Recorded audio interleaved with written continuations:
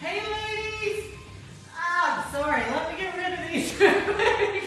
My ears are falling out. So anyway, I wanted to show you guys one of my favorite glute exercises, and these are, you can do these with a bar. I've got an empty bar here just to show you the exercise form, and also you can do these with hand weights. So if you've got some dumbbells at home, that would be a great place to start.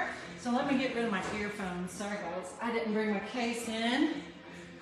Here we go. So this is, you want to focus on using the glutes, right?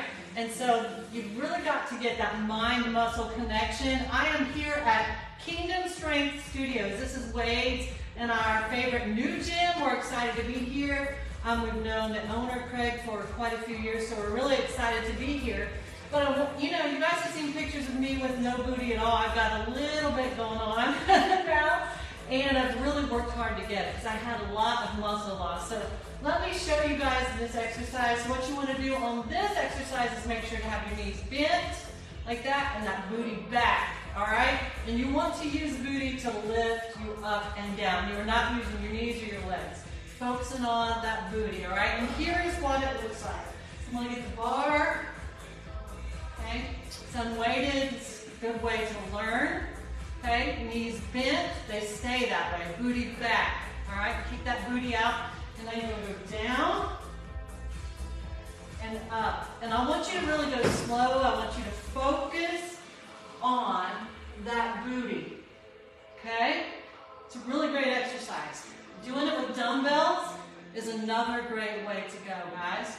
So doing it with dumbbells is really a great place to start. I do these pretty heavy usually, but you gotta work your way up. Don't go in thinking, oh my gosh, I gotta do 90, 100 pounds or more. You gotta start somewhere, right? So I started with my weights really low, and I build up.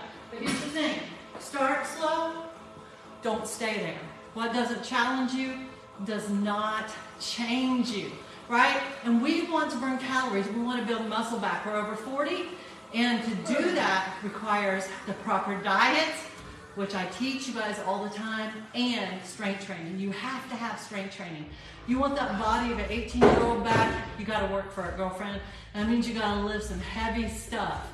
Let it challenge you and let it change your life. I hope this helps you out.